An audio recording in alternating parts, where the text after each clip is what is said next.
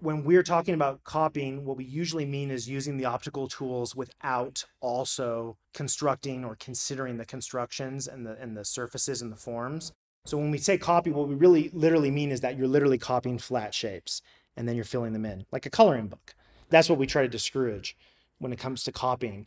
But a master study, Sargent is constructive, but he's also highly optical. So if you're copying an artist who's optical, you're trying to get the shapes basically and the edges and then the value relationship and then the lines and how he relates those together. So for something like this, for example, it is drawn more optically. If I tried to draw this head, but I was going to construct it more sculpturally, I would basically be designing a head because he didn't put he's got some information in, but they're more like clues. Like here, that's a clue that the brow is furrowed, but he hasn't defined the brow. For example, here, this is a clue about the jaw and the parotid, but he's not defining it. So there's actually no way to do anything except for use optical thinking when that's what the master study was doing, because it doesn't have that construction there. So if you were to try to construct this, what you would really learn is you would actually be correcting Sargent. So if we were to construct a head here, what we would find is that this eye's in the wrong place. That eye's too low. You see how it's in the wrong place? Do you see it? Look, he's saying the eye's here. Look at that. Don't get me wrong. Sargent's a master. This is why optical methods have their advantages, but you can see the disadvantage. Look at this eye, dude. All right, friends, look. What's going on? Why is the frontal eminence 30% too wide?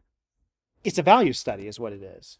But you can see he's not a master of curves in the same way that the old masters were, but he's a master of other aspects. What's amazing about this is how strong the graphic read is. You can see this from a mile away. Immediately you can see this character's face. Why? Because he's organizing his values very deliberately.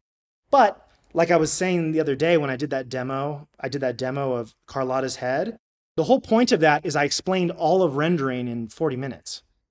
That's how much information there is. There's not that much to that stuff. You can learn it in 40 minutes. Now, mastering it obviously takes a lot longer. So the reason I wanted to kind of summarize it so much is to show that don't let that take up too much of your focus. That's like letting, choosing the brush take up all your focus. It's not that difficult. They're useful tools, but they're shallow. It doesn't take much to make it work. The hard stuff is what ends up taking more of our time because that's like designing the head or designing the pose. There's so many other aspects of it that take a lot of time. It's not the graphic read. The graphic read, any child could learn. And so what makes this work really well is that he's got a strong separation of light and shade, and that he's doing it like that edge is softer. This is sharper. This is quite sharp. This is quite sharp. But you see how methodically he is grouping? And then this actually, because it's a lighter object, is passing in a shade with a different value.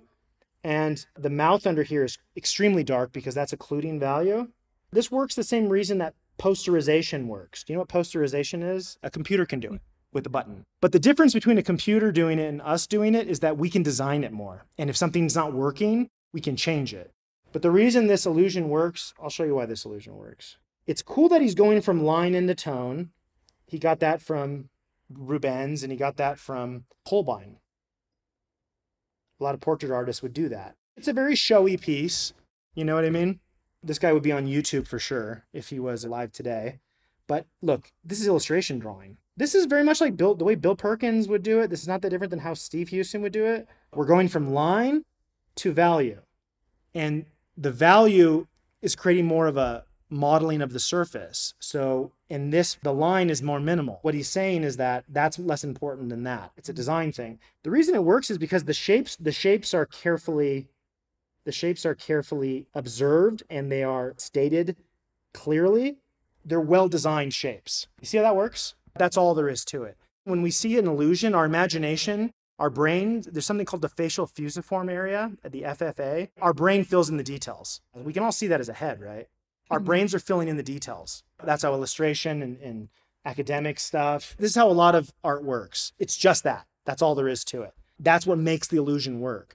But you can have this and have all the surfaces beautifully designed and have it working in 3D and have it move and have it come to life and make it from imagination.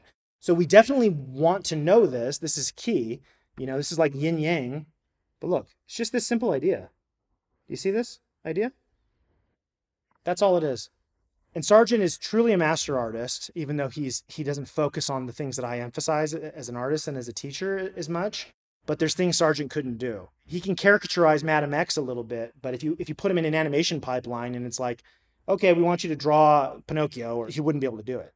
There's no way. He's amongst the first artists that took traditional drawing and then started applying it more optically. That's why it's so much better than artists who do that today, because they still had that training, that lineage. But the optical stuff got out of control. And then that's why now no one can draw as well as Sargent can in an optical way.